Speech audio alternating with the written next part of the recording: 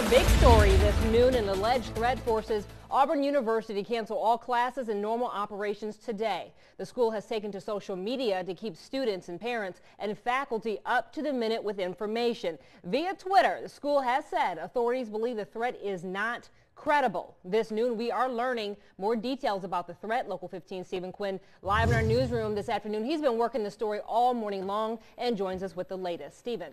Kelly, less than 24 hours ago, tweets began circulating around the university about a written threat made on the campus. Auburn police tell me they first learned about the threat back in March. They say they do not believe the threat is credible, as you mentioned, but due to the concern caused by social media, they decided to cancel class for today.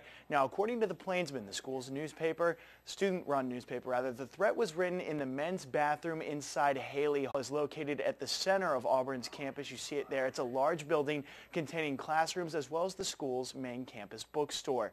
This morning, Local 15 today obtained this news. The university and its campus are not on lockdown. Classes are scheduled to resume on time tomorrow morning. Students can receive emergency notifications by signing up for AU Alert. All students, faculty, and staff are encouraged to report suspicious activity to the Auburn Police Division. Kelly?